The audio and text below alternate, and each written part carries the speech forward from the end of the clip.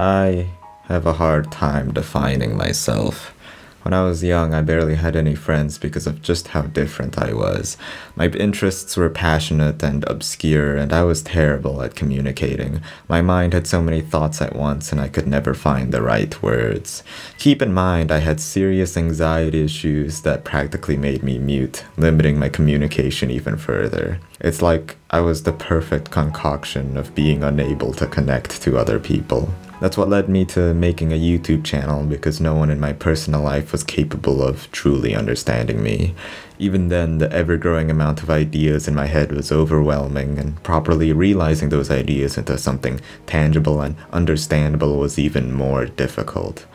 The troubles of being different, trying to express yourself, and failing at communication are problems I understand on a deep instinctual level that I have experienced my entire life. All of this to say that I relate to Rin wholeheartedly and sincerely. If you've experienced similar struggles to what I've just described, I hope you get something out of this retrospective. In this video, I will recap Rin's route from beginning to end while inserting relevant experiences or opinions. I've made a video about Hanako already, and I will inevitably cover the same material, so I'll just recap quickly what happened up until then.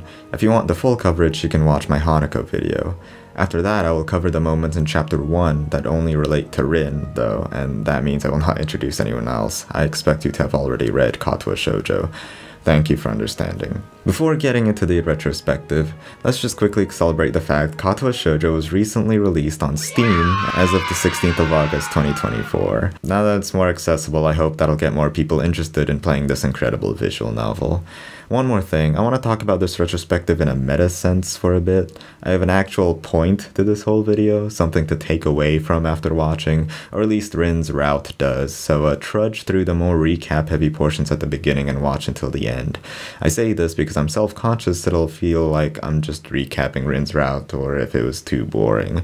The ethics of video essay retrospectives is a topic for another video, but yeah, I hope you learned something at the end. Okay, let's not waste any more time and just get straight into it. Here is Rin's route from Katawa Shoujo.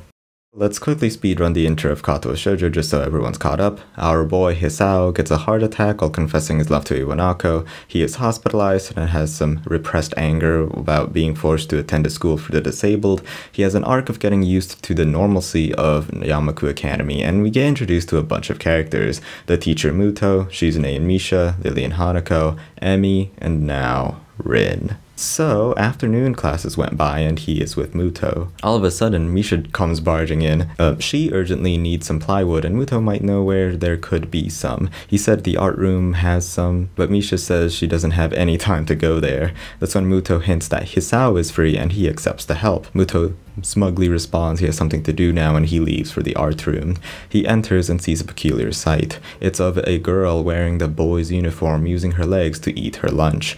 By the way, this is the first time we hear the most bangin' boppiest track in the game. Parity is a classic. She simply says hello. Her name is Rin. She says she won't shake hands with him, but at least they know each other now. With her deadpan manner of talking, Hisao couldn't tell if it was a joke or not. She says she'll continue eating her lunch even though it's the afternoon, and it bothers her there's no word for a meal between lunch and dinner. She tries guessing what Hisao's disability is and immediately says it must be something to do with his pants. Hisao, taken aback by this, corrects her by blurting out his heart is the problem, it's arrhythmia. She was a bit disappointed, saying it could have been more scandalous. I'm being very detailistic about this conversation for a few reasons. First, Rin is a fascinating character and I don't want to skip over any of her bizarre and hilarious dialogues. Second, it's funny how Hisao, who's been trying not to make a big deal about everyone's disabilities, here comes a character who just asks about them directly with no shame.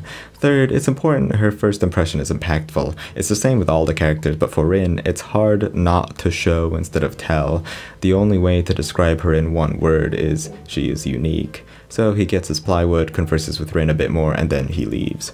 Then, a Misha jump scare. He asks why he was so late and sees who might be inside. Shizune is seething at the sight. How could a student use a table that way? Rin walks out as she asked her progress on the art project for the festival. She says she'll think about it, which doesn't really appease Shizune. They walk off and says it's true she needs to finish the project or there will be dire consequences, like the end of the world. As Hisao ponders about the possible apocalypse, she asks for help, bringing paint cans to her mural. While he was carrying the paint cans, the nurse found him. He asked about his medication and current condition, but also if he was exercising or not. He jokingly said he's been doing some improvised lifting with the paint cans, but he drags him aside to basically ask him to take his health more seriously. This is kind of funny looking back, because in many routes he doesn't really exercise or pay attention to his health much. He responds saying he might find his spy if he goes to the track tomorrow and then just leaves. Earlier, Rin mentioned she usually ate lunch on the roof with her friend who did sports. Spoilers, but we have met her before and they are the same person. I'm really enjoying the web of connections being hinted here right in the first chapter. It's pretty cool. So they walk to the mural, and it's a cavalcade of lines and grotesque-looking faces at the moment. Hard to tell what it's going to be. Rin rambled about how the painting was going as Hisao was half listening to her. Then Hisao was about to ask the elephant in the room, and Rin knows what he's about to ask, responding, she's an easy person to talk to. She can paint without her hands because of her feet. She is used to it now. She asks for opinions on the painting and if it looks flat. Hisao says don't all paintings look flat, and she means flat as in no substance or meat, just like some people she knows personally, and just before she name drops them, Hisao interrupts. Damn it, you'll never know. She asks him to mix some paints together, and he does that. But he quickly realizes working with her is difficult, especially with her vague instructions and obscure way of referring to things. This is a Rin problem and an artist problem. When having a vision in your head, I feel like you have to be impeccably fluent to even begin to explain the concept in words. That's why they say weird things like, it has to look like the color when you wake up and you know you saw the meaning of life in that dream but can't remember it. Apparently, Rin says that color isn't blue. Hisao just stares at her while she's painting. She doesn't seem bothered by it. They do this until night. Some other day, not the same day, Hisao feeling kind of bad about himself for not contributing to the festival, he walks over to the mural, and after Rin is not noticing him for 15 minutes, she stares at his crotch and asks for help mixing paints. Hisao comments on how effortlessly she can maneuver her body and legs around to be able to paint. She really does need to become a contortionist to work around her ability. They start talking about a blind boy in the art club. She doesn't know why he goes there, but he goes there and paints, just doing things he can do because he can't. These deep-sounding nuggets of thoughts are really the appeal of Rin's dialogues. Hisao forgot why he's even here, so he's about to leave. He asks if she's seen Lily so he can tell her where Hanako went, to which she comments she's the mystery toilet girl. She calls her this for going to the bathroom during class 5 times. Looking at Hanako makes her hungry. I can see Hanako doing something like that. Also, I already ate. Ayo. Hisao, seeing her forcing herself to finish the painting before eating dinner, finds her passion admirable, and despite her oddities, she is pretty cool after all. Time skip, so surprise, surprise, Rin was on the rooftop as well to eat lunch with them. Here on the rooftop, Hisao gets a moment of clarity, feeling the winds and seeing the landscape of Yamaku's surrounding town. It's calm and he's feeling optimistic. As he sits down next to the girls and seeing Rin with her feet makes him think about normalcy again. Will he get used to sights like this? Does that mean he will stop being normal, or will this become the new normal? So they have a fun conversation. Hisao thanks Emi for the lunch and wouldn't mind eating with them again. Hisao visits the library, meets Yuko, bless her soul, and then glances at Hanako reading a book. After a while, he grabs a couple books, brings them to his dorm, then goes outside to buy some supplies. But instead finds Lily. So Hisao assists Lily in her shopping and they exit. But wait, what's that? A silhouette appears and it's a real actual cryptid, aka Rin Tezuka. They do happen to know each other. At this point, I'm really wondering if the writers did have every heroine meet every other heroine, like every possible permutation. Hisao asks, why is she here? To which Rin doesn't even know. Lily does not respond. She doesn't know how to interact with Rin at all, really. Hisao says she must be in town for a specific place since she isn't going back to school, and Rin says he must be a mind reader. Lily interrupts their conversation by proposing they head back together, to which she agrees to. Rin suddenly remembers it's Friday and has to finish her mural. It's the day right before the festival. All Hisao does is grab some books from the library to read, and that's it. He gets approached by Emi, who's helping Rin, and for a lack of things to do, joins them anyways. When Emi tried getting paint from the top shelf, Hisao teased her for her height. It's a weak spot for her. It's fitting she wouldn't let a tall cupboard stop her. Going back to the mural, Emi says the night nurses found Rin in the fetal position on the ground around in the middle of the night, to which Hisao responds she does come off as unhinged sometimes. They have trouble categorizing Rin besides calling her unique. I have to give props to the writer for capturing such an interesting character type. Even though she is indescribable by general adjectives, she feels like she has some internal logic no one else understands, which is so impressive to put into writing. There aren't many other characters in media that are similar to Rin. They walk back and she talks about bad luck happening to talks about works in progress, which is why artists are perpetually unlucky. That's why this blind boy in her class is what all artists should strive to be. This was the same story we'd heard last time, which Emmy has heard of as well. So anyways, the Prussian blue is missing and Emmy goes back to get it while Hisao watches her paint while reading a book. He ponders the reason on why do art. It seems something incomprehensible. Maybe Rin paints and Emmy runs just out of spite of their disability. It fits Emmy, but Rin isn't as headstrong as she is. Hisao never had any passionate creative impulses, so he just doesn't get it. Hisao mixes some paint for her when an old man approaches. I was taken aback at this guy's sprite. Seeing Rin and him side by side, it is a stark contrast. Mutto is kind of the same deal, but yeah, they put a lot more detail in the non-heroine characters because they're not meant to be cutesy and young. So, Mr. Nomiya here asks if he's interested in art. Hisao blurts out a vague interest in the art club. He just wants to be in a club, so art it is then, I guess. Hisao asks about Nomiya. He wants to introduce Rin to other people in the art world, but Rin doesn't seem to be excited by it. She doesn't like talking about art because art itself is already a form of communication. Art has many purposes, but one of the main ones is that it can communicate messages that can't be communicated through words. She likens the analogy of talking about art to talking about being bored. Talking about boredom begets more boredom. Hisao doesn't have much to say about the mural, Rin retorting saying because it is about nothing. She just didn't have any ideas at first and still doesn't. She realized she's thinking too much, which is bad, and shakes the thoughts out of her head. That's why she lets Emmy and Hisao be with her while painting. They talk so much about nothing that it lets her not think. Maybe she's trying to achieve a flow state in some way by not thinking, and she's just using Emmy and Hisao for it. Anyways, while Hisao is staring at Rin painting in a mural, a question pops in his head. Where do ideas come from? He feels Rin was lying earlier. Even if she doesn't recognize it, something must have driven Rin to subconsciously paint this mural the way she did. Was quote-unquote no idea the idea? A logical paradox? Hisao doesn't want to discuss logic with Rin, so he doesn't say anything. She paints until night and declares she's done. No celebration or anything, just a pat on the back and they head back to their dorms. On the day of the festival, Kenji interrupts you as always, and you tell him you joined the art club. He said they'll lure him in with their fancy pants arty stuff and then BAM! And doesn't elaborate. Hisao goes outside and sees Rin, who's immobilized from painting all afternoon yesterday. Nomiya's art friends came by and looked at her mural. He was happy it got done on time, but Rin questions, is it really done? That's an interesting question. For any art, it can never really be finished like other things with quantitative results. Maybe the objective is art is so that the message is communicated properly, but that's kind of vague. We finally get to see the whole mural, and Hisao is having a hard time identifying objects in the painting, let alone its meaning. Personally, I think it's some kind of exploration of the human body with all these body parts around. Besides that, I have no idea. Hisao asks about that. If she had no idea yesterday, then why did she paint it this exact way? Rin cannot answer that. She's bad at explaining things. She says, almost annoyed. She just wanted to paint a mural. While Hisao understands art is meant for exchanging ideas, he doesn't understand how to interpret art and get those ideas. Hisao asks if Rin is going to do anything during the festival. She says no, so Hisao accompanies her sitting down. Hisao likes her company. She has an odd aura that makes it comfortable to be around her even when they're silent. They go people watching. Some stop and look at the mural, but don't stay for too long. Hisao says they seem to like it. Rin doesn't answer immediately. She seems to take a long while to choose her words, even though it'll be gibberish anyways.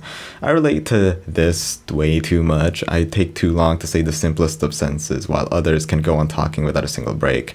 I have no idea how people do it, but I guess I need more conversation practice. She said she wanted to make a mural where you could look at it and think of nothing, but that didn't make sense. So it became a mix of this and that. Like someone vomited butterflies on the wall. As always, Rin is very obscure with her meaning. Isao looks beyond himself and realizes this is the pinnacle of social failure. It's a sunny day outside and a festival is going on, but they're just sitting like bums doing nothing. She asks, what are clouds? Could they be thoughts of the sky? Isao indulges her thought. It's water vapor. Eventually, we will all die. The water in our bodies soak into the ground, flow into the seas, and become clouds.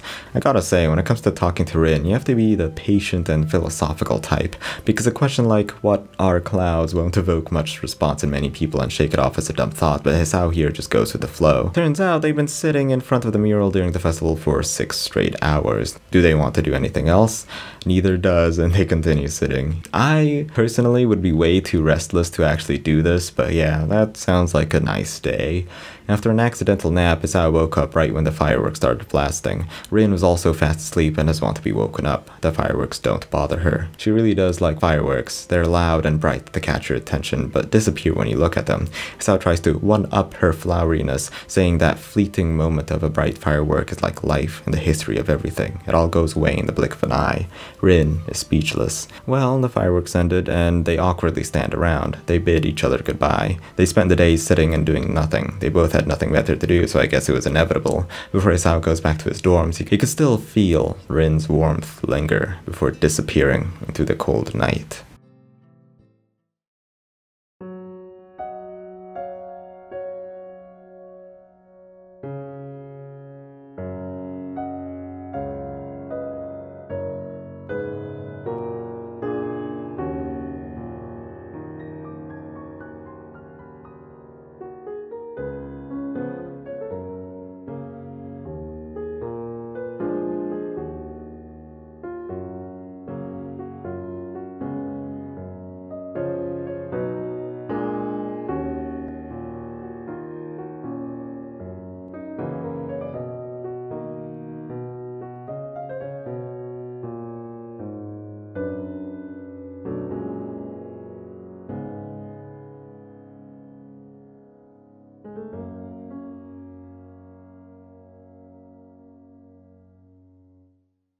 Monday morning class. Muto comes in late. They're discussing particle physics. A while later, he sees Emi vroom down the hallway again and bumps into Isao. They pick up the printouts Emi dropped, and this lets her ask Isao out for lunch. On the rooftop with Rin, Isao goes along with it as Emi offers to buy bread, running to the cafeteria. Leaving Emi to crash into someone else, Isao goes to the roof. She finds Rin laying on her back, Isao asking, what is she doing? She's obviously laying on her back, so Isao asks, why is she laying on her back? To experience. Experience what? Isao doesn't really enjoy her smart-ass comments. I have to agree with Isao, but it isn't really her fault. I'm sure whenever she says these smart-ass comments, she doesn't know how annoyed it would make the recipient feel. Isao tries laying on his back too. He just lets it all in and experience the clouds move past him, the sound of the cicadas and traffic. Isao talks about yesterday and that he had fun. He never sat in one place for that long. Emi appears with bread. Emi notices he doesn't see Isao on the track anymore. He's considering other options besides running, and Emi doesn't dig into it. Yeah, in every route, Isao just forgoes his well-being to be with anime girls. After English class, he did say he'd join art class, so there he goes. A girl invites him in, and he notices Rin staring outside. Nomiya comes in, starting club activities. He instructs the 8 people in class to choose a partner and sketch each other.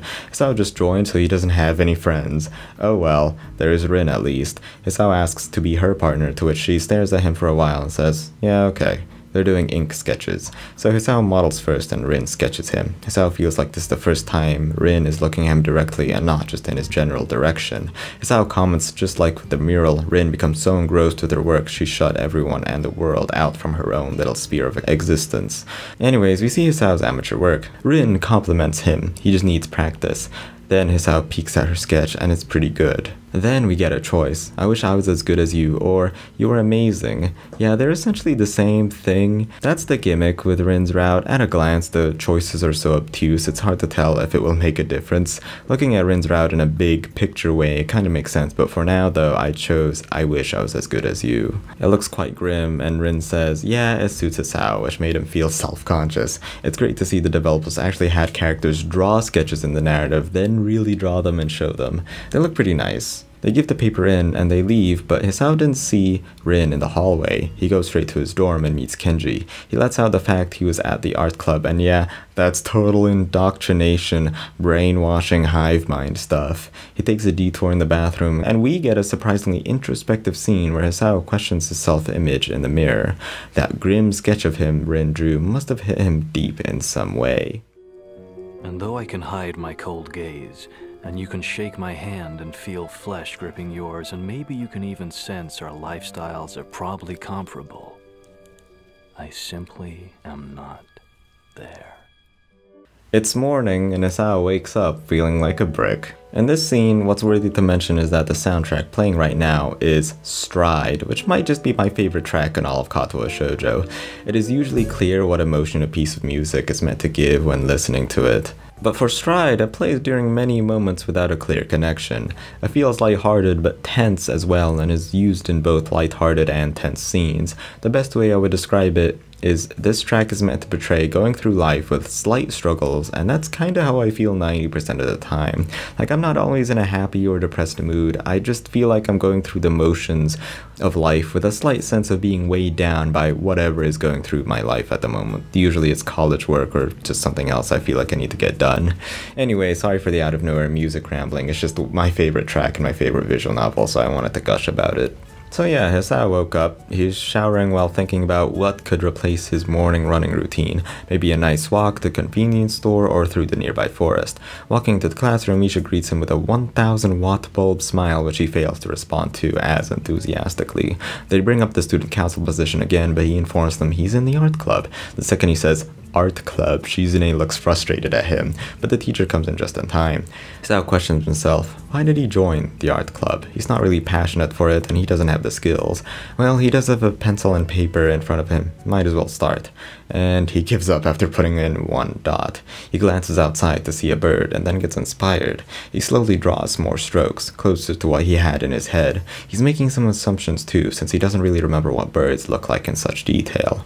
This scene is truly a beautiful exploration into the art process, how art sometimes cannot come out of nowhere and needs inspiration from, say, nature. On top of that, it shows the slow process of manifesting the ideas in your head into reality, how much it fits that vision and what parts need assumptions. Anywho, Hisao gets interrupted by Misha and Shizune, who says his art needs a little bit more practice. Besides that, they were here to scold him for not listening to the teacher during class. After class, Rin and Hisao meet. It seems she keeps bumping into him recently. Hisao comments on the fact, just like Rin, everyone in Yamaku Academy is actually quite sociable. Quiet recluses like Hanako are the exceptions. I suppose with everyone being disabled, the minority becomes the majority, and it's a nicely knit community. Rin asks to listen to Hisao's heartbeat, another disability to add to her growing collection. Hisao asks for a reason why she collects disabilities, and she's bad with reasons. Oh hey, she ate an orange for breakfast today. If you ask why the topic changed so suddenly, it's Rin, just get used to it. She always wanted to perfect how to peel an orange because, you know, she doesn't have arms, but luckily Emmy was there to peel it for her. I just want to say, it must be unhygienic to eat with your feet. I hope she sterilizes them first with like feet sanitizer or something. Otherwise, ew, gross. Hisao gets lost in thought. Why was Rin's sketch of him when they were in the art club so grim and gloomy? It's because she's never seen him smile once. Hisao gets self-conscious about this, but Rin says he can't help but be Hisao, so he doesn't need to smile more. Speaking of smiling, here's the girl who couldn't stop doing that. Emmy asks Rin out to lunch, but before they go, she stays behind to confront Hisao about why she hasn't seen him at track this entire week. He hasn't been able to pick himself up, so she suggests to go to the track meet this weekend. He doesn't have a reason to decline. Hisao is in front of the mirror again. He smiles. He can't help but notice how fake the smile looks. A subtle lesson that you should just accept and be yourself, which might or might not be attributed to Rin later on. He finds himself in the library wanting to read a new book. A short-haired girl waves at him, and when he waves back, her group of friends giggle in unison. That girl, Hisao knew, had epilepsy, and seeing one of her episodes yesterday was one of the scariest things he saw happen to a human body. But today, she's with her friends and waving to strangers.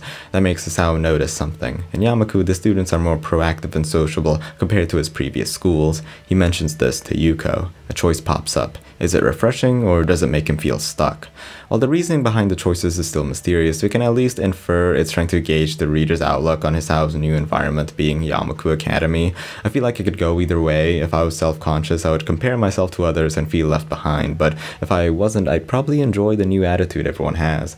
Anyways, I chose it was refreshing. Yuko says, well, that does sound like a good thing. Hisao apologizes if he was rambling. Rin must have rubbed off on him in some way. Yuko doesn't mind. It makes her feel reliable. If he ever needs to talk, just come to her. I think just now I realized what her role truly was. It's therapy, basically. Fast forward to the day of the track meet. Rin is surprised Hisao actually came. Hisao said, of course he came. He said he would. Rin retorts people say things sometimes, but don't actually mean them. They both question why they're even at the track meet. Rin leads Hisao to the top of the bleachers and finds an older woman to greet them in a teasing kind of way. Rin was meant to bring back snacks, not a boy. She introduces herself as Meiko Ibarazaki. She's sure Hisao met his daughter, Emi Ibarazaki. She asks how long have Rin and Hisao been dating, which puts them on the spot. She laughs at their embarrassed, shocked faces and apologizes them for teasing them again. Oh hey, the race is starting. Everyone is on the starting line. The second the starter fires his pistol, Emi explodes off the block as the other racers catch up with her. Hey look, it's Miki. Meiko starts cheering for her daughter. She is quite proud of her, but this is not Emi's route. Hisao notices Rin's foot was bouncing on the bleachers. She's not interested in running, but she is here for Emi. She says it's rare to see Emi at her Emi-est. Trying to understand what she meant, he stares at Emi running and notices the determination in her eyes. She truly is amazing. Meiko adds that her father got her into running, but says with a wistful tone. She gets a phone call from her quote-unquote friend suddenly and has to leave. Hisao analyzes back on his Rin's remark. Emi is at her Emiest while she runs, and Hisao does think that's true. But what about Rin? Does she feel the same way about art? Was she at her most Rin when she was painting her mural? This actually gets explained in Emi's route. Hisao was wondering why Rin and Emi were friends. They don't seem like they fit each other at all. But it's not that one of them runs and one of them paints. They are friends because of the reason why they do it, that let them do their hobbies easily, and they respect each other's determination. Rin asks if he did see Emi at her Emiest, and maybe now during the next race he will see it. Indeed he does. She runs with an unexpected amount of grace, unbefitting with how she usually acts. They go down to crown the victor, and Rin tells him to find a laurel branch, which he doesn't take seriously, and Rin brings it up to Emi that Hisao did not find one. So Hisao could make it up to her by joining a post-track meet celebration next Sunday, and she is inviting him. Of course, Hisao agrees to go. Emi leaves for the medal ceremony. This makes me think. In Emi's route, Hisao notices Emi had an infection and insists she go to the nurse. Here, he doesn't notice it. It is kind of morbid to think that if you just don't choose someone else's route, their problems aren't fixed and you're sacrificing them to be on another route. But it is what it is, I guess. Speaking of that, it is masterful writing that this event, Emi's track meet, is in both routes, but what Rin says about Emi was interpreted by Hisao in different ways.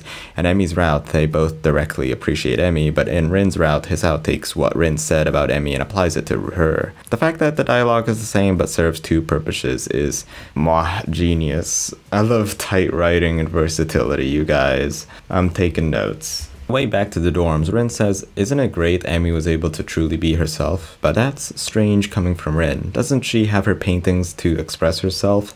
But she responds by saying she's not really sure of who she is. Quite a loaded line Rin just dropped. In the art club, he thinks back on what he was talking about to Yuko the other day about how everyone in Yamaku is more active than others. He continues saying the students here aren't like other schools, and Rin is not getting what he means by that. Nomi arrives, not having planned this art club's meeting in mind, asks for suggestions from the crowd, but they're awkwardly silent. Hisao interjects, asking why does art exist in the first place? This excites Nomiya, hearing the new boy's enthusiasm with that big question. He asks others for related questions like what defines an artist, and what can be qualified as art. He doesn't have any concrete answers, and neither do they exist, so he'll explain his viewpoint. Art defines itself. Its definition changes from the forces expanding and contracting within. If science is technical and rational, art is instinctual and primal. An artist doesn't draw because he can, but because he must. Art touches the very soul of each and every human being. He recites a poem: to see the world in a grain of sand and heaven in a wild flower. Hold infinity in the palm of your hand and eternity in an hour. Those were some heavy answers to a heavy question. I do love philosophical discussions like these, so I'll indulge a bit. I've always thought the purpose of art was to express oneself, and I could answer all the other questions like what defines art through that lens, but it's just kind of limiting myself. Maybe it really is much more open-ended, and even trying to define it in the first place was mistaken.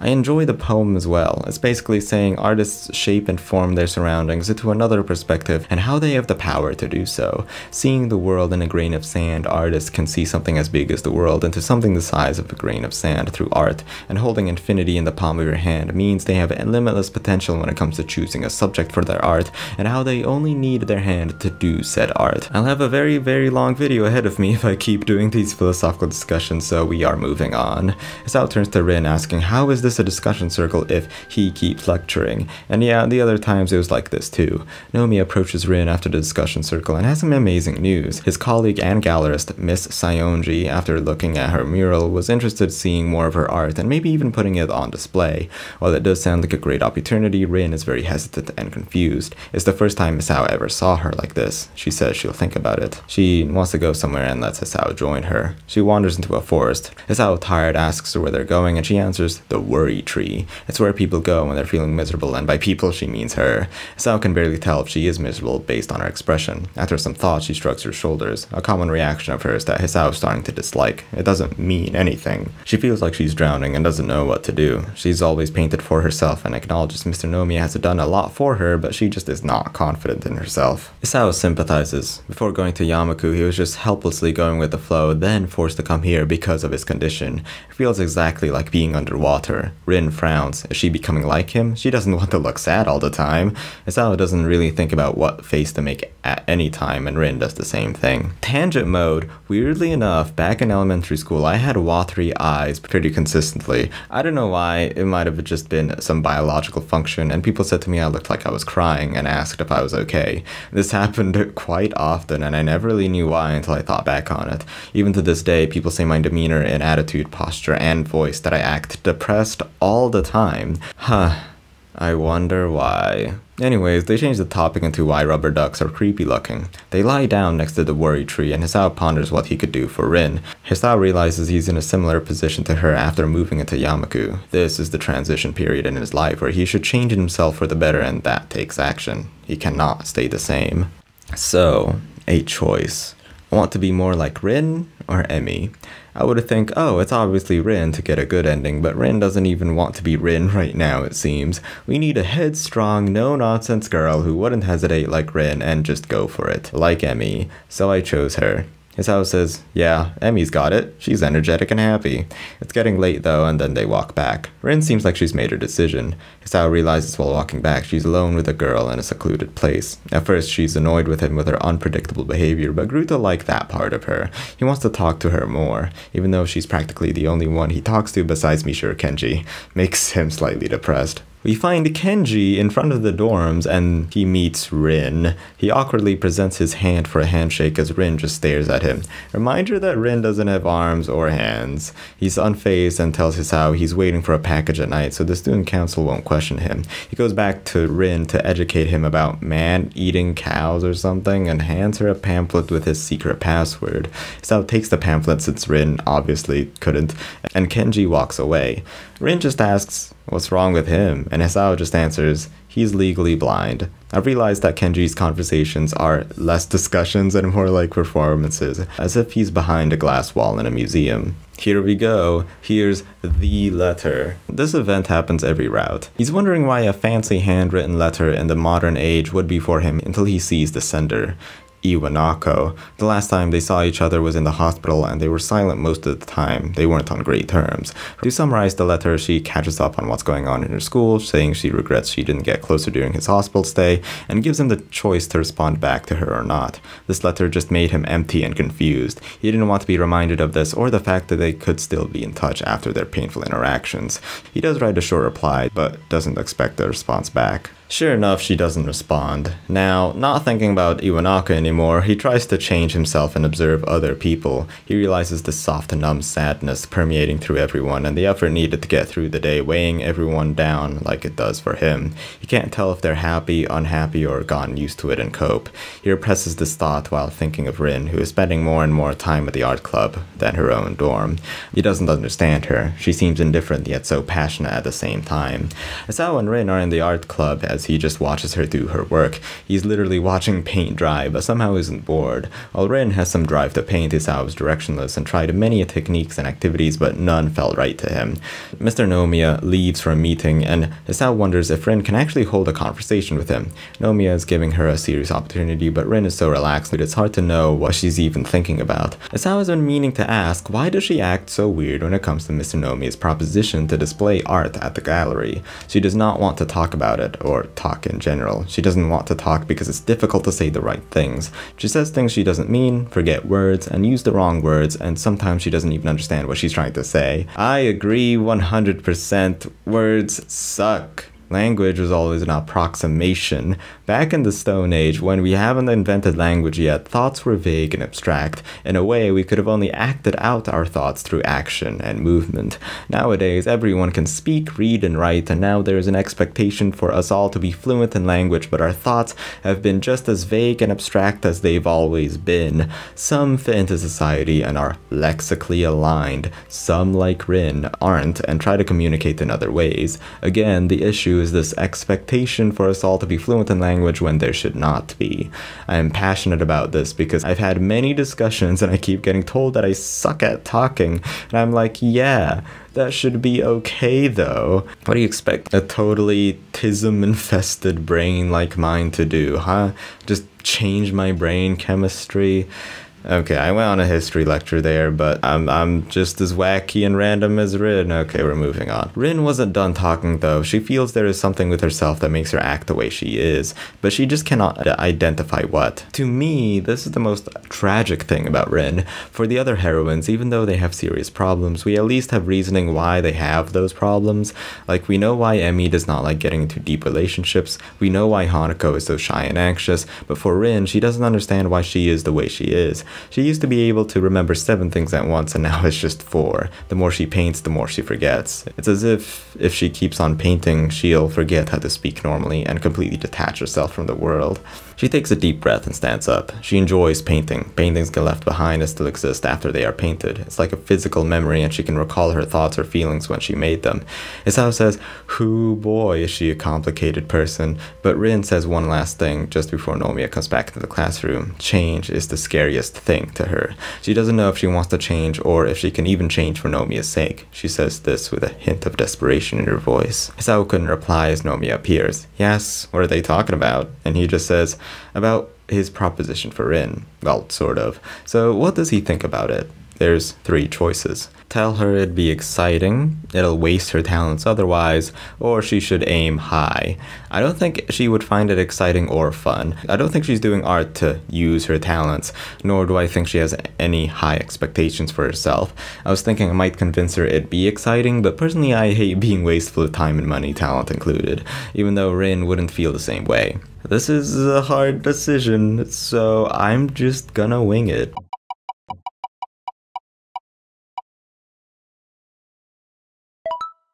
Oh, okay. Isao says she'll waste her talents otherwise and pushes her to be more decisive, but Mr. Nomiya stops him. She needs time, although he does want an answer before next week. I didn't mention this, but Nomiya often calls her good girl after every conversation. I just wanted to mention that. Ew, he sticks his tongue out? in the sprite? Why is he doing that? He admires Rin's painting, and it truly is captivating. About artists in general, especially great ones, ideas just come naturally to them. But even if you have that potential, it wouldn't matter unless you realize it. Not to toot my own horn, but I do have these ideas all of the time that I want to work on immediately, but I never do because depending on the idea, it'll take a few days or months of work. Most of them are video related, so I need to do research, write, record, and edit each idea to realize it.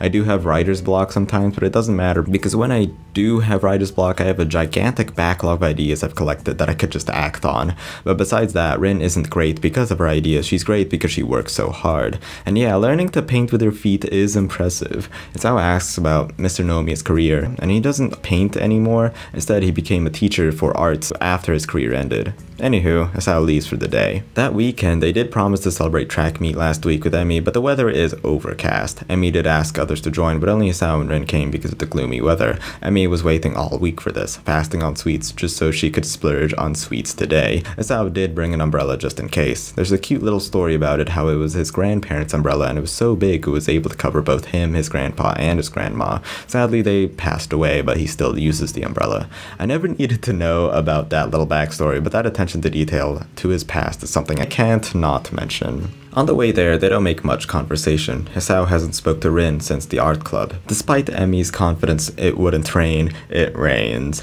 Isao covered everyone into his umbrella, but what are they going to do about the picnic? Emi suggests to Shanghai and they all go there. It's quite busy since it's raining, and Isao notices the singular waitress going from table to table. He recognizes her. It's Yuko. She's making ends meet getting into uni by working as a waitress. Anywho, what do they want to order? Emi is undecided and orders 2 pies. Isao orders 1 and Rin orders nothing. Emi thought it was rude and Rin isn't going to eat, so she orders a straw for her wet feet. I don't know what she's gonna do with that, but okay. Yuko comes back with her order and Emi takes a forkful of Isao's cake, even though she has her own slice of the same flavored cake. He lets her do what she wants because it is her celebration. It is still raining. Oh well. Emi wants to go back uphill for some exercise and to work off that cake, so Rin is left alone with Isao. They walk back without saying much to each other at first. Isao looks away from Rin and admires the scenery. I know in visual novels and in Katawa Shoujo's other routes, Isao is descriptive of the environment to paint a picture of it to the viewer, but in Rin's route, I feel he's even more descriptive and talking like an artist with explicit art references like talking about colors of the sky, the sun, the clouds, and styles like pointillist when the rain hits the ground. I think he really has changed because of Rin in subtle ways. Rin comments on the rain too. Everything feels subdued and the outlines are blurry. She likes the rain because of that. Isao agrees. I agree, but I like rain because when I'm inside it feels like your house is a giant blanket and you can see outside the window. It's windy and cold, but comparatively you're inside, being nice and warm. Isao ponders more about Rin. Does she want to connect with people? If so, why not show her art in the gallery? That's like comparing apples and squids. She says she doesn't know who she is, but weirdly she has a strong personality. But Isao doesn't know how to define her personality. It's like Rin is asking it herself every day, who am I? And obsessively paints day after day to define herself. In front of the dormitories, Rin stops and stares back at Isao with her cold, blank eyes for a moment. She wanted to say something but couldn't say it. She just says, see you later, and then leaves. The next day, Isao actually visits the nurse. He's been dealing with a couple students without an umbrella yesterday getting the sniffles, so it's been a bit busy for him. He does his checkup, and after that, the nurse said Emi got sick, which did not surprise him. He leaves for the roof, not expecting Emi to give him lunch anymore though. He soaks up the warmth of the sun, making him drowsy and lazy. It's finally lunch and Rin appears in front of Isao. This mirrors their first lunch interaction where now Rin asks what he is doing while he's lying down. He is just spacing out. Isao tells him the bad news that Emi won't give them lunch though since she is sick. She might have caught it too since she sneezes as well. Later on they find themselves just passing the time, not even talking to each other. Rin doesn't talk because as she said, talking is hard. Isao doesn't know what to even talk about with Rin. He notices she stares at the sky often and asks what she likes about the sky. She says it's always different. Does she want to become different? Not be in Yamaku Academy and live like a normal life? It's a hard question. She tried to change, but it's scary. She doesn't know in what direction to change either. If I'm different every day, but I'm still me every day, then who am I then? Is Rin the human of Theseus? That was an awful joke. So what is Rin? Isao answers, the sky because they're both different every day. Rin gets caught off guard and agrees, but then Hisao reminds her it is impossible for her to literally be the sky. Hisao thinks of the sky. The last time he thought about it in depth was in the hospital. For me, it was Tsubihime because of course it was. Rin has this attitude, but she is also malleable and can change into whatever she wants through just state of mind. She isn't happy with who she is, but she doesn't regret being her either. She pushes himself onto Hisao. It's meant to be a hug, but Rin doesn't have arms, so it's kind of hard to tell. She can feel his heartbeat, and she comments it's like a drunk percussion orchestra. Hisao gets uncomfortable, but then apologizes for being a mess, and Rin responds that's the best part of him. An awkward silence befalls them. Hisao says, well, that was a good lunch, but Rin knows a better place they could go to next time. Rin leaves after the bell rings, and Hisao follows suit. It's kind of mysterious why Rin hugged Hisao back then, but maybe she just wanted to comfort him in that way. She could even have some intimate side we haven't seen yet. 2 days later, he's feeling less miserable and runs into Emmy, who acts like she wasn't sick a few days ago. She wants to check up on Rin, and Hisao wants to follow, but it's the girls' dorm. He does work up the courage to go to the girls' dorm after 2 days, and when we arrive, he sees Rin with barely any clothes on and a rare smile on her face. He says hi, then becomes silent for a while, then explains he just came to talk to her and wish her well, so Rin lets him in. She says it's the first time she's had visitors, well, except Emmy, but she doesn't count. She pampers her too much, and now she can't put the bra on herself, which is probably why she wasn't wearing one now. Hisao notices she isn't self-conscious of her body, but he is very conscious of hers right now. Welp, Emmy gave her a bottle of meds, and she's just been munching on them since there's so many of them. I searched up the side effects of codeine, which is what she was consuming. It includes feeling sleepy, confusion, and dizziness, so that sounds about right. Also, it's like the main ingredient in lean, apparently, I think. She claims she's fine but can't think straight. She's thinking about a certain insect. There's either a lot of them, or it's just one big insect with wings and super colorful. Oh, she's thinking of butterflies. They're her favorite. Did Hisao see them on the way here? This is the purest a lateral spiral could be. If she had no restrictions on jumping from trains of thoughts, this would be it. Hisao looks around and notices her abstract paintings. Her room even smells like the art club room a bit. Her room isn't very organized except for the orderly piles of stuff she has lying around. He says, nice place, which is an admittedly empty sentence, and Rin's like, yeah. He just wants to say he doesn't want to feel pathetic anymore, so he just won't and will probably feel better from now on. Rin is happy for him, or at least thinks she is. He always looked sad, but not because he happened to look sad, but because he generally was sad. Her thoughts aren't very straight and wish they had some shape or definition. It's a mess. She says this while plopping down onto her messy bed. She's tired, so that's it for the day. She'll at least walk him to the door, since that's the least a gentleman could do. Rin has always wanted to say that, apparently. Rin stands up with some difficulty and then takes a few unsteady steps toward him. To his surprise, her downward momentum, or shorter stature, hasn't stopped Rin from pressing her lips onto his. After that bewildering moment, she wonders if she'll remember this tomorrow. She flops back into bed as Hisao tucks her in. He realizes he's been holding his breath for the better part of a minute after that kiss. He takes a deep breath and moves on.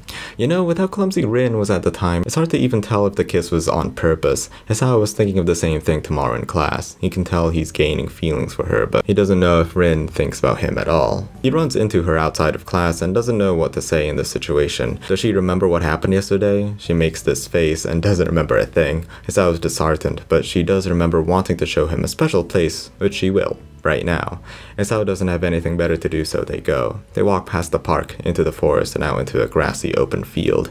I notice Rin enjoys spending time being absorbed in nature. I wonder if it's to get away from people or if she enjoys admiring nature. For me, it's definitely the latter. They arrive at a large meadow with wild grass and plants swaying in the wind and many yellow flowers spotting the ground. Rin enjoys being here. Hisao touches one of the yellow flowers and realizes it's a dandelion. Hisao asks if something is on Rin's mind, and she drops this with this bombshell. I'll summarize this text. It's her worrying about if something did happen yesterday and the trouble of translating her thoughts into speech. Hisao couldn't handle this and puts his hands on her shoulders to stop her. She puts on a timid expression and says, it's weird, isn't it? You'll forgive yesterday as well, but again, she doesn't remember what happened. Well, she kissed him on the lips.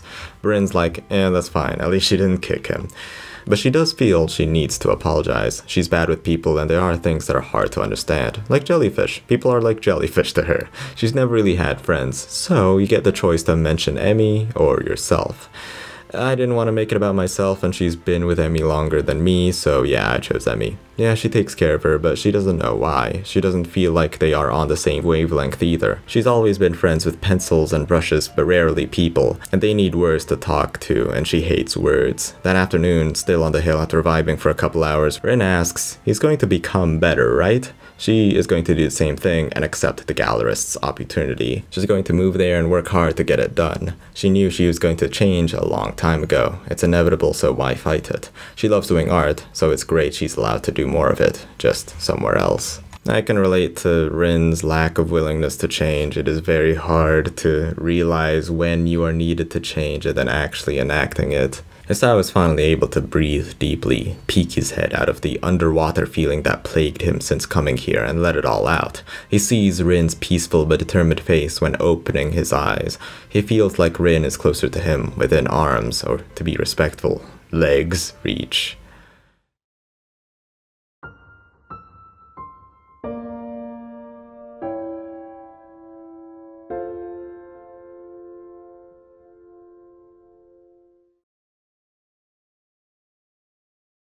Hisao was sleeping in class as Muto lectures about the philosophy of education because he needed to be reminded of such. Misha and Shizune barely contain their giggling.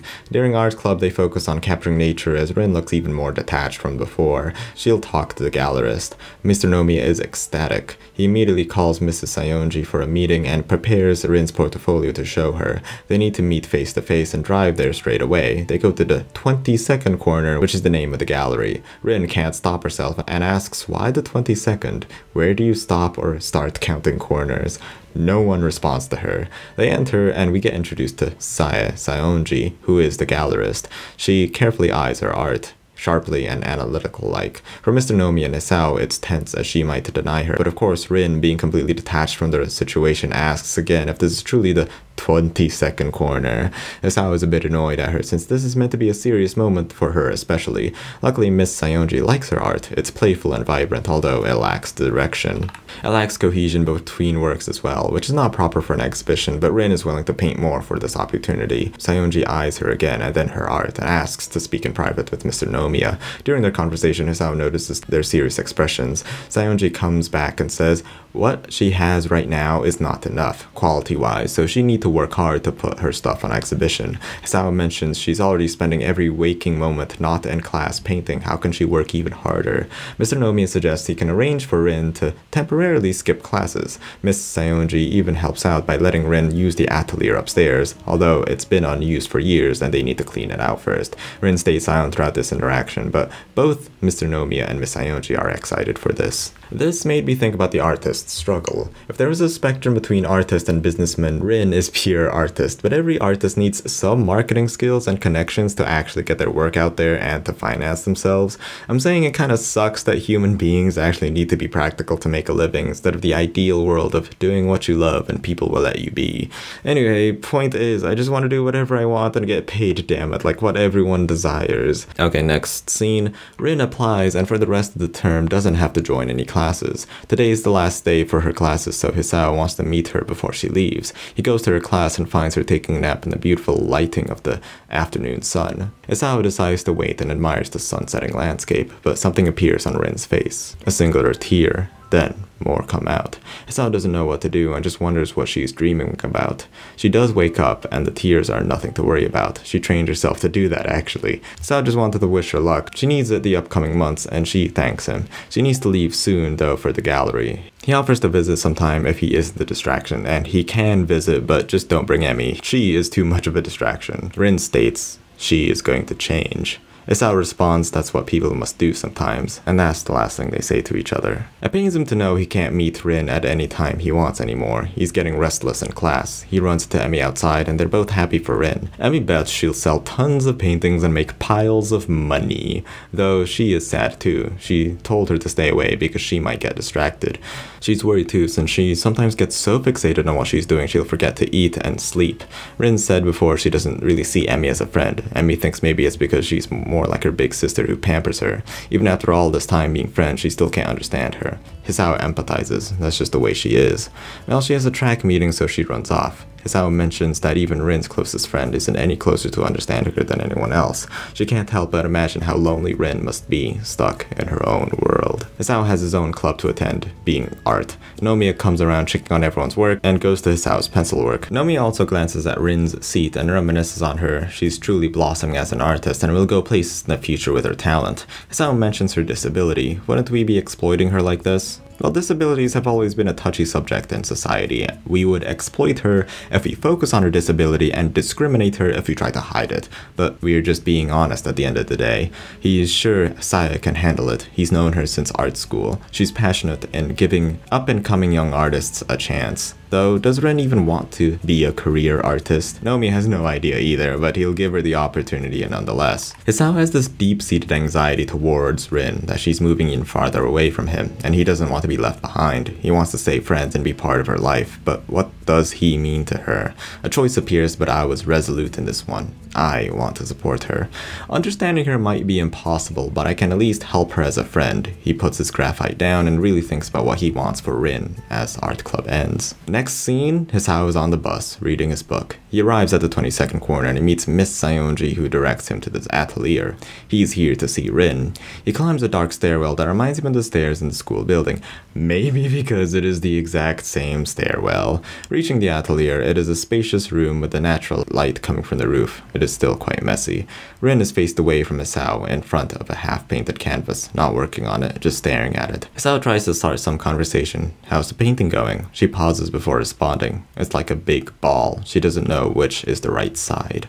It's huge too, as if she swallowed a mountain. Point is, this is going to be very hard for her. So why is he here? Hisao replies, she said it'd be fine if he visited her and maybe wanted some company, but Rin told him to shut and be quiet for the next 15 minutes.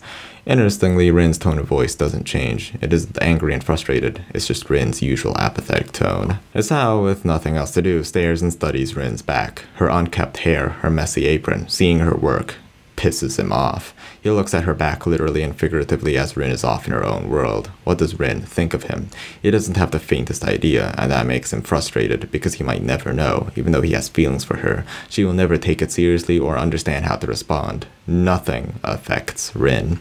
At this point I was like, man, I can't wait to read Lily's route or something, because at least that will be much more straightforward. Rin's problem is so fundamental to her personality, it's hard to think of a solution, and neither do I think she can easily change. Hisao finally has her attention. He wants to talk about last week. She has no idea what he is talking about. Hisao feels annoyed again. She really has no idea. They kissed, but she forgot. Can't blame her, honestly. Hisao also said he'd forgive her, but okay. Hisao is obsessed with Rin, like a puzzle in the form of a girl he has to solve.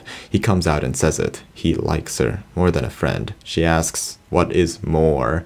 Like, romantically is what he means, but she stops Hisao in his tracks before continuing. She can't talk about things like that right now. Just be a friend. He can do that at least, right? Hisao can tell he isn't needed here anymore and walks out, but Rin asks if he could come in again tomorrow. He answers, yeah. Hisao goes through the day mechanically, doing everyday actions without thought. By the time he visits the atelier again, he's exhausted. Rin doesn't seem like she even acknowledges his arrival and stays silent. Hisao describes his silence as the first true awkward silence between them. Yesterday, he said something he couldn't take back and is waiting a response. About his confession, I feel like I disconnect with Hisao here, especially his feelings toward Rin. Rin is a fun person to talk to, but never what I think is a good fit for a romantic relationship. It seems like she loves art and has no room for anything else, but I guess you can't help it when it comes to love. Thinking about it a bit more though, Hisao can still make himself useful to Rin, since she doesn't log her hours, document her work, is bad at talking to people and doesn't care much about her hygiene and other things. He can be helpful to her in a myriad of ways. In fact, I find myself in that position where I try to find someone else who can take care of me and I just follow them, because I really don't enjoy thinking about technical survival things, you know. But I guess that's what's so frustrating, is just how Rin will not reward him for doing any of that. Hisao feels like he's suddenly lost the ability to converse with her. He'll just sit down here and let her do her work. After half an hour, Rin breaks the silence. Is Hisao her friend? Of course he is. Don't worry about that stuff. Much later, he comments on her painting. It looks great. But she instantly replies it's bad luck to comment on unfinished paintings. Hisao doesn't say anything back and leaves immediately. The first time she said that it's bad luck to comment on unfinished paintings, Hisao indulged into what she said even if he didn't care about it. Now, after their relationship progressed, Hisao is not having any of it. He montages about his current phase of life, which is traveling over to Rin's atelier, watching her paint while reading a book for a few hours without conversation, and then leave. If Hisao's not doing anything, then why did Rin want him to visit her? As always, she doesn't make any sense. Paint cans, sketches, brushes crowd the atelier. Hisao offered to clean, but she refuses. What looks like a mess is her personal system of keeping track of everything. Saya comes every so often and is amazed at her work and diligence as well, but whenever she takes her eyes off her work and looks at the little redhead girl that made them, she has a sudden, deep expression of sadness. Hisao doesn't know why. While the exams are coming soon, all he can think of is Rin. He tries to help her in other ways. She hasn't been eating properly, so he goes to the convenience store. At the atelier, Rin comes over to look at what he bought, but her expression doesn't change. He brought fruit and offers to peel the oranges for her. He asks how the work is going. It's like trying to climb out of a mountain made of jelly. She's used to painting, but she never felt this pressured before. As he's cutting the oranges, he realizes he doesn't even know if she likes oranges. She doesn't know much on anything she likes or dislikes. Compared to other people, Hisao still doesn't know much about Rin, even though they spent so much time together. Hisao feeds her the orange as Rin ominously says, painting isn't what it used to be for her. She might start painting differently. If she's talking about painting less for passion and more for work, then I can relate. Hisao says, well, isn't that the change she was talking about? Rin is kind of shocked at this revelation and thinks on it. She didn't think it would be like this. We'll just keep doing it and see what happens. Right now, she can't do much else. She repeats, it's the only thing she can do. This line has a double meaning to me. Rin admits all she is good for is painting and is aware of it, but also shows how she feels trapped into the situation because of that. Because that's her only skill. She eats some more oranges, then stands up to continue her work. The next day, Saya and Rin are in front of the 22nd corner. Saya asks for her progress. It's difficult, like she's missing something, but she will finish it. Saya is doing her part too, with decorations, sales, catalogs, invitations, advertisements, and so on. So, everything else. She asks for the names of her works and a general theme. I feel like Saya is tethering Rin down to reality, bringing her artistic potential into something tangible in multiple ways, such as doing the marketing side for her, and trying to define her work in some way for others to understand. But, of course, Rin doesn't like that her works need names. She's bad with words, so she'll avoid them when she can. She says names are misleading too. She'll paint a cloud and call it an octopus, or paint a cloud and call it the end of the world, and would have different meanings and misunderstandings based on the name. Saya actually takes her idea seriously and lets the paintings be without labels. It would work with people too, because it has a theme of rejecting labels and connects all the paintings together if none had names. I'm happy to see Saya be so open-minded. I expected her to force her to give some theme, but you can tell she's experienced with other artists too. Rin doesn't think it's a bad idea. Just before Saya walks back in, Rin interrupts her and asks for a cigarette. Saya gives her one but warns her not to tell her teacher. It feels corrupt that even Saya, who knows Rin is missing something, might get some inspiration from trying cigarettes and actually lets her do it. Rin has been trying the past few days to get out of her rut, but nothing works. She hasn't painted for the last 3 days. She thinks she might have to destroy herself. She's tried changing, but after all this time, it's not enough. So, having a smoke it is. What's after smoking, she doesn't know yet. It feels tragic for her to stoop so low and experiment with drugs to fix her problem. Hisao was right. What is she going to do after smoking? It's not rational at all, but Rin feels like she has to do it. Anyways, to stop talking about that, look at this cursed sprite. Seeing this bright, cartoony style, something as real as a cigarette, is so funny to me. She lies down to take the filter out of her mouth, and Hisao lies down next to her. We dive straight into her lateral spiral of thoughts. What's that word for when smoke looks like that specific shape? There isn't. Maybe they should make a word for that. Smoking feels like inhaling dust on top of a forgotten book about a dead kingdom. He lets Rin smoke the rest. He questions to himself, are the cogs of creativity turning within Rin right now? Hisao stares into the night sky. It feels like a metaphor for the distance between them. Light years of physical distance might still be too short to describe the distance between Rin and the rest of the world. He wonders, will they ever be closer than they are tonight? They're on their 3rd cigarette, and on their 5th, Hisao gets a bit dizzy. He blurts out, it'd be nice to be able to fly. Rin responds after a long silence, yeah, she feels like she can fly sometimes, like she can do anything. Hisao says, Yeah, me too, but couldn't fully agree on the inside. He cannot reach Rin, or in other words, be with her romantically. This entire scene is quite magical and one of the most memorable scenes in Rin's route. It's just you and her lying down and getting hella high. Anywho, after a while, he has to leave for school. He stands up, but Rin stays lying down, as if all life has been sapped from her. Maybe she's just burned out. If she is, then is this it for her? Is this as far as she can go? It's not just a simple artist's block. She's had it before, but they were short. This is different, as if she's forgotten how to paint. Hisao comes up with an idea after staring at the window. Let's go outside. He explains when some get trouble, they escape into a world of fantasy, but Rin is the opposite. She needs to get out of her inner world and go outside. Yeah, escapism is still my go-to, so he's right. Rin doesn't look happy about this, but reluctantly follows him. Hisao grabs Rin by her sleeves and they walk with no direction. Rin stays silent, letting Hisao lead her.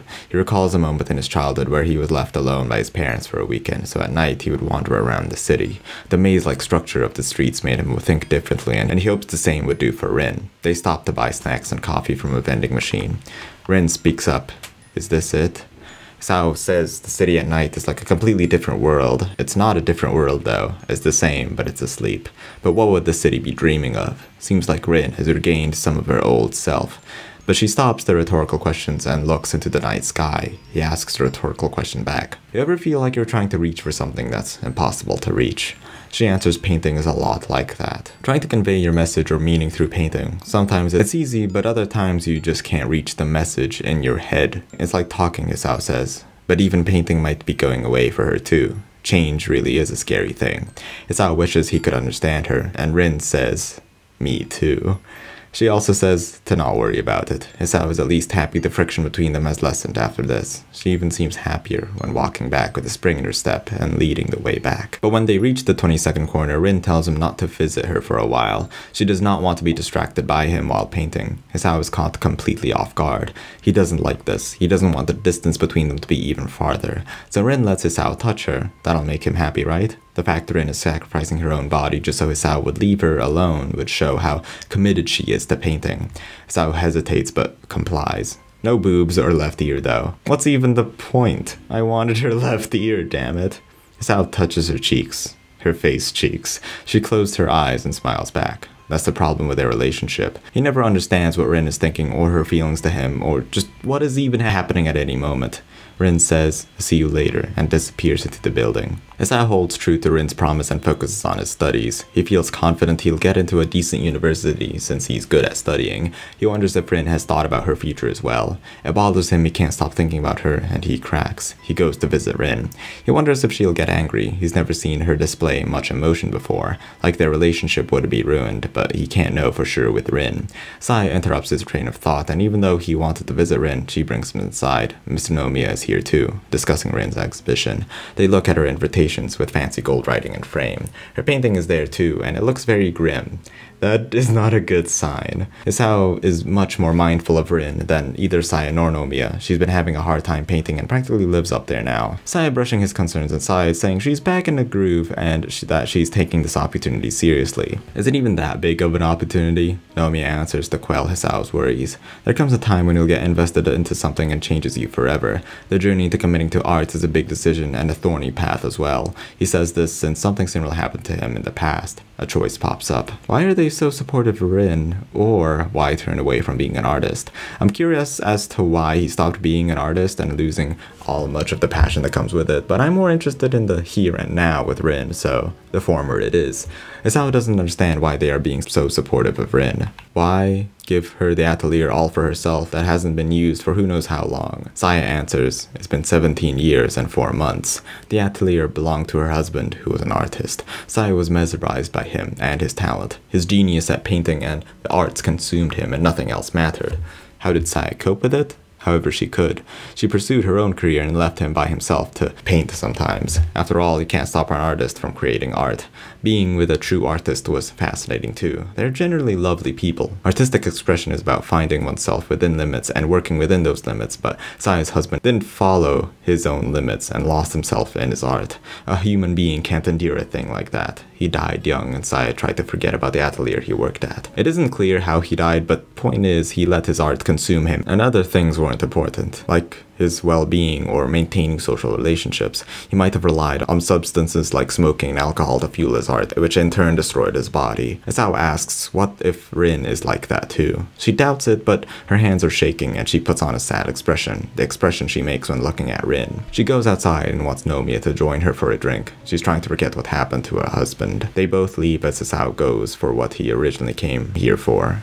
Rin. Upon entering, Rin was on the floor, masturbating with her foot. She moves in rhythmical motions back and forth, breathing heavily as her hips were swinging circularly over and over again. Rin heard Hisao come in and he finally sees Rin's dismal expression. She told him to stay away, her words defeated as if in suffering. Sorry to interrupt, but I did not get the subtlety of this scene when I first read it as like a middle schooler. I thought she was just sitting down, feeling sorry for herself, not that she was literally feeling herself. This brings a whole new twisted sense to the scene. The fact she'd do this to herself for art, and I guess just how weird it is to see a disabled person pull this off. Many mixed emotions here. Hisao apologizes for coming here, but Rin says it's not that. She rambles about change and how it feels like how she cannot take it and why she has to destroy herself. Hisao looks at her sorry state, lacking any modesty a person usually would have or body warmth. Neither she cares about in this moment. She stays in the atelier day after day in her own room, disconnected from the rest of the world, destroying herself for her art.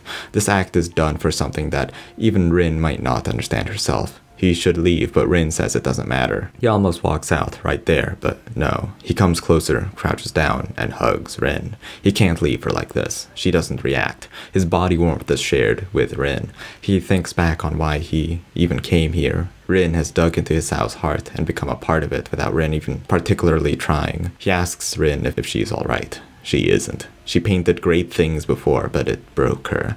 Then asks for a favor. She is not finished yet. Hisao understands what she wants and agrees. She wants to be comforted and he wants to comfort her. He caresses Rin's bare stomach with his hands. And that's a H scene. What an incredibly awkward moment to have one. Sex is meant to be an expression of pure love between two characters, at least it usually is, but here it has emotions of healing from this destruction that Rin was talking about, as well as the conflict of this just not being the right time or place for sex. Am I meant to be turned on or empathize with Rin sorrow here? I don't know. The scene is such a masterfully done concoction of emotions. Neither really know what they are doing and neither gain pure joy from this activity, but at least feel slightly better about the whole situation. So what'll happen after this? Rin asks. Nothing, I guess. Rin feels tired. She feels like she's lost something besides her marital purity. Hisao responds, "Don't say things like that." He feels like he'll lose Rin, but she isn't going anywhere. He's afraid that she is, all the time. Rin rests her head on Hisao's lap as he stares into the sky. Feeling groggy and stiff after waking up, he notices Rin dressed herself up,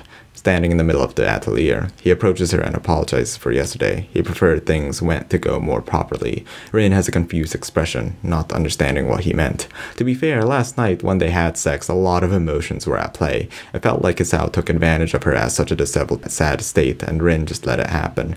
Hisao wishes they did it at a better time and place, but Rin sees it as a Boolean function. Does Hisao want this kind of relationship with her, aka sex, or not? She assumed it was a yes because he liked her, but Hisao says it's more complicated than that. She told him to forget about it and she will too, but Hisao just can't forget about it. He likes her. She said not to talk about that, but Hisao says she brought it up. Hisao hates this part about her. She can't express what she feels, like she expects others to read her mind. This is a tense scene, but before I do anything else, I do remember as a child, I just did not communicate how I was feeling or what I wanted because I felt like it was obvious. As an adult, I finally understand how different people could be, so I started expressing my opinion more, even if I felt it was obvious. In general, understanding yourself and explaining yourself is one big step to becoming more mature. Rin understands deeply that others are different, but is just unable able to explain herself because, again, words are hard for her. Hisao asks, does Rin hate him? She doesn't hate anyone, so then what is he to Rin? Hisao was trying to rationally and reasonably communicate to her, but she never understood what being rational is. Rin says she can't. Why? He won't understand. She might not even understand herself. And here's the biggest choice in the route. It doesn't matter. I need to understand, or then explain. Whenever I read these choices, I don't get how it'd make a difference or read the subtleties, but after reading into it after all these years, I get it. So what differentiates these choices is how frustrated Hisao is with Rin, with how standoffish she is and how much he doesn't understand her. She acting standoffish or eccentric and refusing to explain herself because she simply cannot. I've explained this before, but Hisao has this expectation that people should be able to explain themselves through language, but human minds don't have an obligation to do that. Some brains just aren't wired that way, and Rin is one of these exceptions. Hisao needs to accept this fact, because if he couldn't, then he is just plain incompatible with Rin. So the it doesn't matter option is the best because Hisao doesn't care if he understands Rin or not, and that's the best way it could happen. He'd support her even if he doesn't understand her. The I need to understand is the middle option. It doesn't factor in Rin's inability to explain herself, and Hisao is just being selfish, but the then explain is the worst option as Hisao forces Rin to explain when again she can't. So for now I am choosing the last option.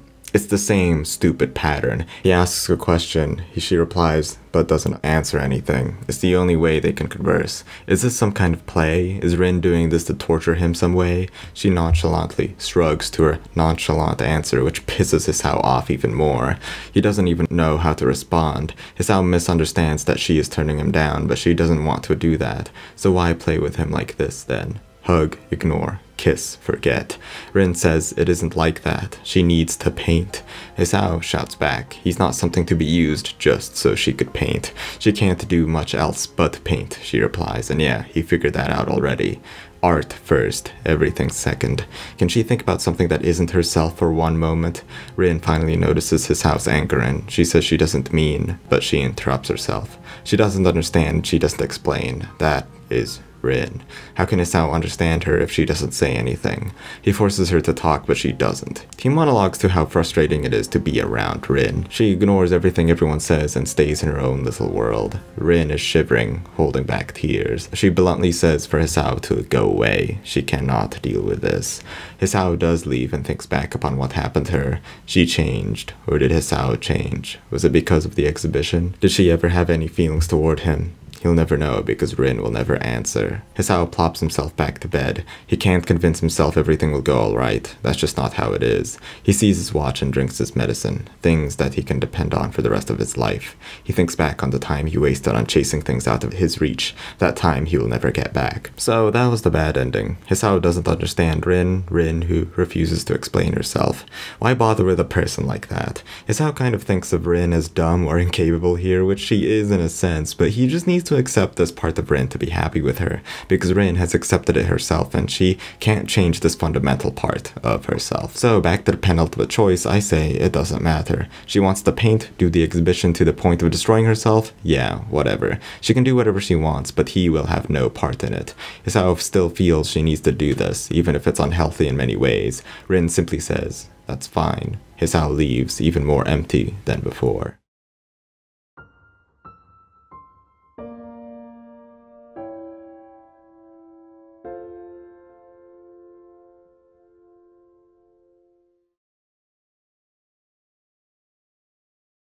Hisao finds himself in a somewhat pleasant afternoon class. He wonders if he was the only one who got hurt in yesterday's conversation. In art club, he doesn't feel motivated to go since Rin isn't there, but it's the last meeting for the exam, so why not?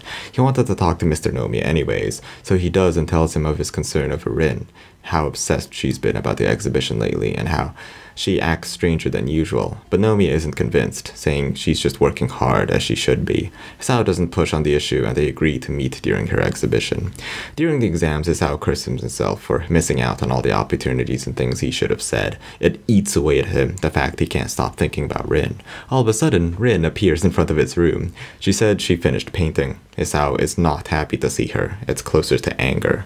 So why is she here? She just felt like it. Hisao really will never get any answer out of her. He goes into his room and Rin comes in uninvited without saying anything. Hisao just lets her. They sit in silence for a bit and Hisao knows she'll never start the conversation. She must have something to say if she is still in his room, right? Without words, Rin approaches Hisao until they are almost touching and she tippy-toes to reach his face. Hisao puts his hand between him and Rin to stop them from kissing. Rin says, "Please, I need you," with a coarse tone. Hisao can tell something is wrong, terribly wrong. Does Rin really think he would be glad after shutting him out for a while and then coming back? Hisao feels used by her to hug and kiss whenever she wants and then ignore and then kiss again. She isn't doing it on purpose. Hisao is mad at her for never explaining herself, to which she just can't. He forces her to talk, but she just stays quiet. Eventually Rin wants him to go away, but awkwardly they are in Hisao's room, so she just leaves.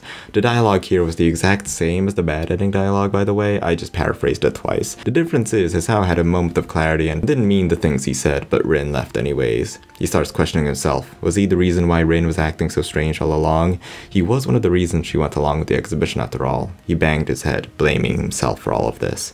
After venting to Rin yesterday, he let out all his bottled up feelings and now is relatively calm while visiting her exhibition. Feels guilty for what he did and is sure Rin is confused on how to take all this. Hisao gets into some philosophical discussion on how Rin always feels like she has a completely subjective view on things, unable to see things from other points of view, and how objectivity doesn't really exist. In that case, that makes Rin a lot like the rest of us. So Hisao walks into the exhibit and it's quite crowded. Saya is in the middle of the lively discussion of her students' art. Hisao being in such a loud, busy place discomforts him. He wonders how Rin is handling all of this. He goes deeper into the gallery and sees some paintings Rin did that he recognized from her portfolio or in the art club. Finally looking at some of her paintings, they are very grim and macabre and show some creepy anatomy. I guess it would make sense since she would have to contort her body because of her lack of arms to do normal daily things, and it would subconsciously affect her. Another thing, maybe making art in the atelier was just really stressful and scary and she put those emotions in the paintings. Anyways, back to Hisao. He doesn't want to be here or know what he's doing, but he did promise a few people to be here, so he stays. He approaches Saya but instead finds a short little gremlin girl, aka Emmy. She's here because Rin went to the track meet, so she should go to her gallery, but she doesn't understand art whatsoever. She asks this to Hisao, who replies, "Yeah, me neither." Emmy is driven to find Rin and drags Hisao along with her, and they do find Rin eventually. Emmy and Mr. Nomiya meet, who was next to her. Emmy is sarcastic for her super cool art thing, and Hisao congratulates her too, but she doesn't respond. Again, they had an argument yesterday, so it's kinda awkward. Though Emmy doesn't notice the tension between them and keeps blabbing on about this and that. We transition to some bystanders that ask Rin a cavalcade of questions which overwhelms and unnerves her. She couldn't hope to answer the piles of questions thrown at her. Even if it was just one at a time, she would still have trouble answering them. Everyone expectantly waits for her to speak, but she does not know what to say. She becomes limp and falls to the ground as the crowd around her just stare at her, not knowing what to do. What's wrong? She doesn't know what is wrong with her. Hisao butts in and grabs her by the shoulder. She needs some fresh air. They talk. She couldn't say anything back there. She felt like she could have said something, that all this would have meant something if she did talk, but she just feels strained. Hisao still urges her to go back since Saya arranged her exhibition and those guests would ask her more about the painting she worked hard for, but she hates questions like those. She never knows what to say. She just wished someone wouldn't have to ask questions from her. And then a choice. If you found someone like that, and then what? Or aren't you happy people are interested in your paintings? So this is another confusing choice that separates you from the good and neutral end. I'll try to explain the choice here, and I believe this scenario that I'm about to show you will explain the choice best. So imagine this. You are an artist. What are your motivations for becoming an artist? This choice splits it into two. The latter is the simplest to explain. It is the fame and recognition of having your art out there. Shouldn't she be happy other people are interested in her paintings? Or the former, more difficult to explain but intimate motivation to create art to find people that connect with you, people that understand your art and don't ask questions. I feel I've been on that journey for quite a while, and that might be why I've started my YouTube channel in the first place, to express myself to the internet, because people in my life did not have remotely similar interests to me. So the latter option focuses too much on other people. You don't become an artist for other people. You do it because you need to express yourself. yourself. Anyways, you are choosing the latter option at first for the neutral ending. Essentially, Hisao says, I don't get it. You should be happy. All these people came to your exhibit and are interested in your work. But she isn't happy. She doesn't want to answer any more of their questions or explain to Hisao what's wrong. She's distressed and doesn't know what to say. Words left unspoken. Words she cannot say. Hey, I got a great literary quote from my favorite guy, Wittgenstein. What can be said at all can be said clearly, and what we cannot talk about they must pass on over in silence. He's referring to things beyond human comprehension that naturally cannot be talked about, so I guess what I'm implying here is that Rin can reach those thoughts that are incomprehensible to her, and in turn to other people, which is an interesting way to think about it. Anyways, that was a bad time to put in a tangent. Continuing on. They walk back in after that, and Nomiya tries to comfort her. Isao thinks of this whole situation. Rin is the embodiment of coming over her disability and making it big with her first exhibition, while Hisao is just her follower not achieving anything yet. He doesn't feel like a part of anything going on right now. Hisao is thinking about vacation. Not much to do at school. Time to head back to his parents' house. He looks at his doodles. He just wanted to kill time with no direction. Mr. Muto asks for the class to turn in their papers, and it's Misha. We haven't seen her in a while. She asks what he is going to do for vacation, and she said she'll go to Hishizunui's mansion, and it'll be the best vacation ever. You know what? It was pretty fun fishing and going to the park and everything. Shame about her dad. So yeah, summer vacation and nothing to do. He tries reading, but he just cannot concentrate. He's too restless. He goes outside to take a leisurely walk, but the library is closed and neither Rin or Emmy are in their dorm, so back to his room it is. He should really talk things out with Rin. She felt like a girl bordering on insanity, constantly challenging the bounds that restrict the human mind. For the rest of the day, Rin, the hospital, and vacation swirl through his head, with most likely no recollection of those thoughts for tomorrow. Maybe he'll go downtown or somewhere to window shop and buy something even though he doesn't need anything. He sighs. Back in the hospital, he was content with doing nothing every day, but now he just can't sit still. Did he change, or his world change? He concludes he needs to see Rin tomorrow. It's a rainy morning. The downcast weather makes him feel down too. He walks outside anyways, interrupted by odd clunking sounds on the other side of Kenji's door, but he's unfazed and continues forward. Going to Rin's dorm, Emmy walks out of it. That's not surprising. She dresses her up in the morning and makes her lunch. But Rin isn't here. She left for the gallery a few hours ago, but she wants to know. Why does Hisao care about Rin? It seems irrational how far Hisao went for Rin, sacrificing much of his free time to be with her. Isao notes how nosy Emmy can be, and she would be a good partner for Misha. Emisha? Give me that fanfic. Okay, thanks. Emmy leaves to catch her bus as Hisao heads to the gallery in the pouring rain. Hisao turns to 22nd corner and finds Nomiya and Saya in an empty gallery. Even though it's raining, Nomiya is in a good mood. Yesterday's exhibition was a success. Nomiya's excited to do more with his prize student, but has to leave for his meeting. Hisao glances again at her paintings. I like this color palette, but it's still really creepy. With the skulls and the screaming, like what was going on in Rin's head? Hisao asks question, how do you interpret art? There's no complexity to it. An interpretation's importance is the same, whether it's anyone's on the street or the intentions of the artist. It's just that the pros know art theory and use it to gain meaning from patterns and such, but that doesn't mean much. Feelings affect art the most, how we create and see it. She delves into a story about an artist and their friend who committed suicide. This affected the artist, who only created monochromatic paintings for the next 4 years. Seeing the artist's work during this period might change the viewers of the painting if they didn't know about his friend. This artist was Picasso. It sparked his quote-unquote blue period. Basically, art is personal, and any detail in their environment can affect their work and is interpreted in equally many ways. Hisao thought again about how art is communication, but as Saya said, there are so many tiny factors involved, and everyone's speaking their own secret language. Why bother trying to communicate? He concludes art just isn't for him. He walks a bit deeper into the gallery, trying to see art the way Rin does, but it's futile. Rin enters the gallery saying she's ready, but when she sees Hisao, she goes back outside. Hisao runs after her with an umbrella, quickly exhausted because of his heart. He feels a bit uncomfortable too, being next to Rin, but he came here to talk to her. Why does she run away? It hurts to be near Hisao every time they talk. So, they don't talk. They just walk together. Rin is relaxed, but Hisao realizes he's become restless as of late, after meeting Rin. He opens the conversation. He wanted to see Rin before leaving for home. Good, she would have thought he'd been kidnapped. She can't just run away from him like this, and this serious talk, but she feels she's always serious. But what if she ran from the exhibition yesterday? Rin doesn't respond, escaping into her silence. Just like that night, they don't know where they're going, choosing random directions. Hisao asks another question to break the silence. Why'd she do the exhibition in the first place? But again, no response. It's pointless.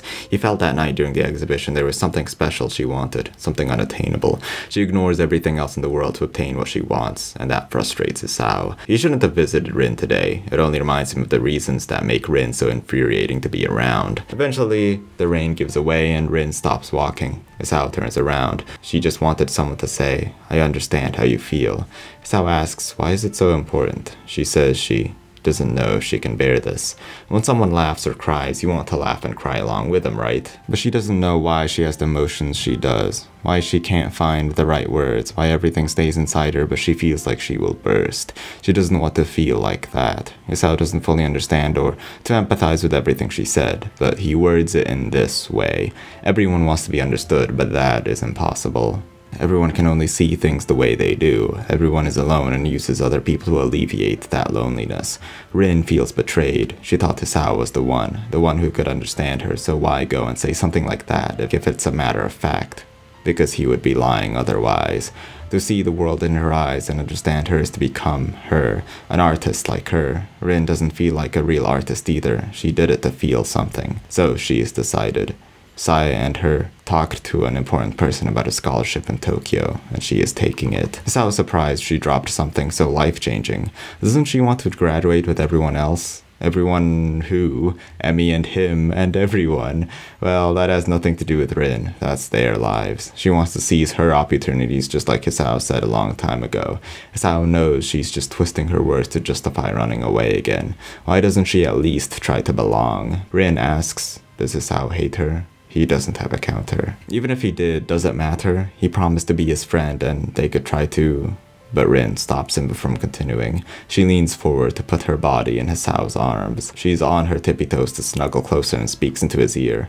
Does he really not hate her? It's hard to answer when she's hugging like that. She moves away. She can't hug anyone normally, so she'll find her own way to hug people. She'll become a true artist too, but in the process she might not be herself anymore. That's why she says to forget about her, and she'll try to forget about him.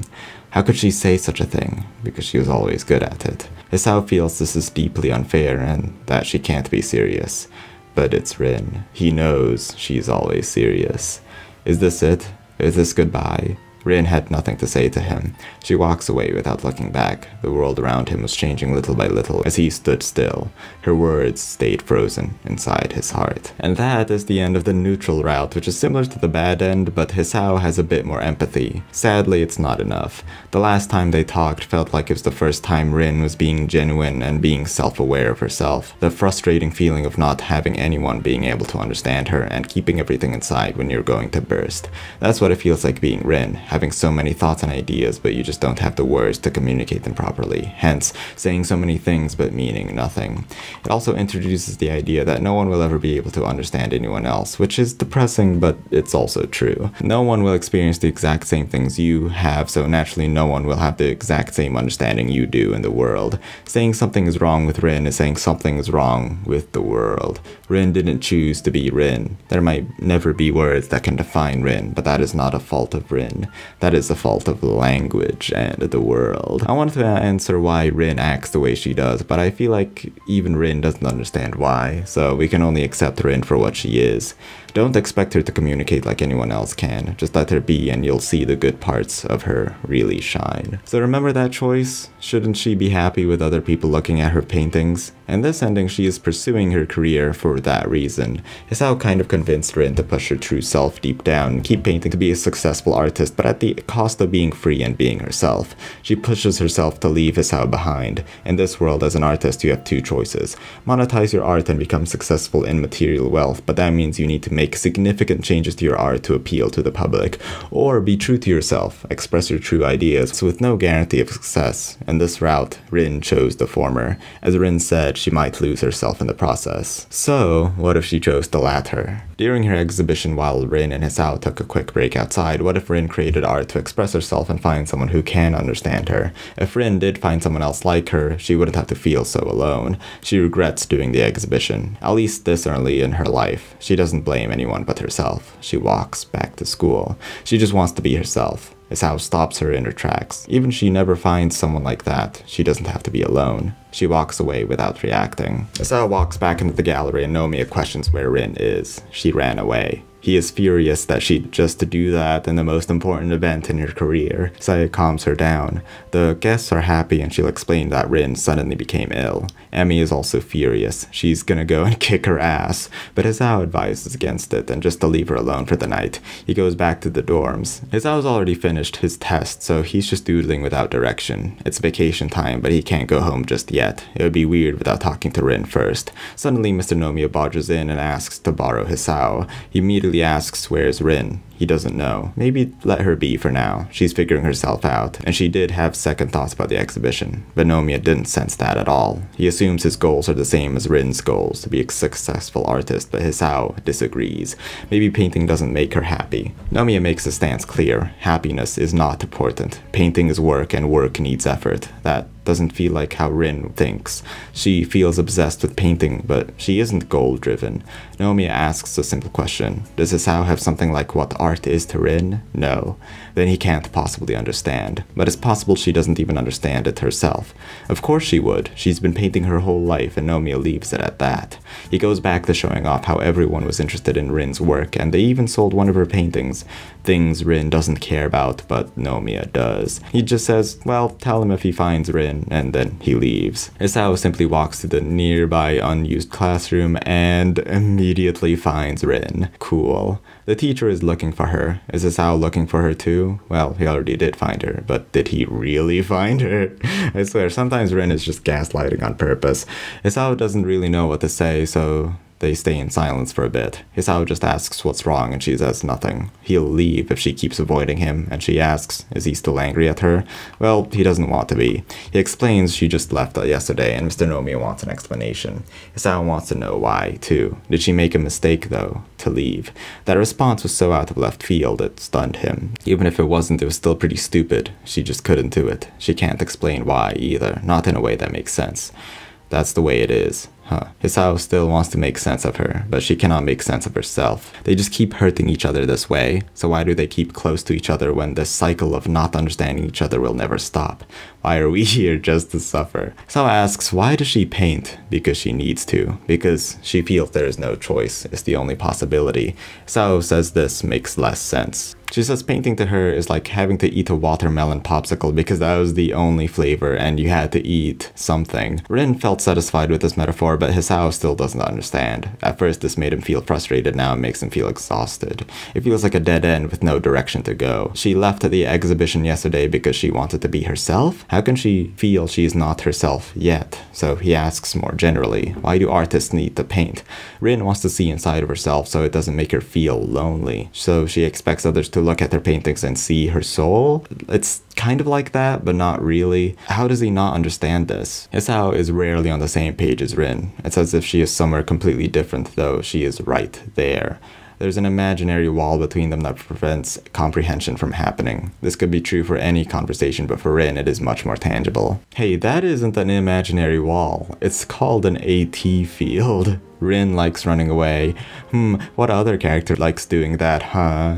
She literally even touched herself that one time. They're totally the same character. Okay, enough Evangelion. I just can't stop thinking about that show some days. Hisao continues. He isn't able to understand her anymore from her art. To him, art is meant to be interpreted, not understood. Rin comments, that's a sad thought. Well, they spend enough time in this classroom. Hisao urges Rin to apologize to Mr. Nomiya, who is worried about her, and she nods. Once Rin enters his office, aka the art club room, Hisao eavesdrops. Mr. Nomiya asked what she was thinking about that night when she left the exhibition, but Rin mumbles to herself. There was no one, not even Hisao, in parentheses, who understood her. Was she thinking about Saya, who put so much work into her exhibition, or the many guests? This would tarnish her reputation before she even had a career going, but she doesn't need it, she says.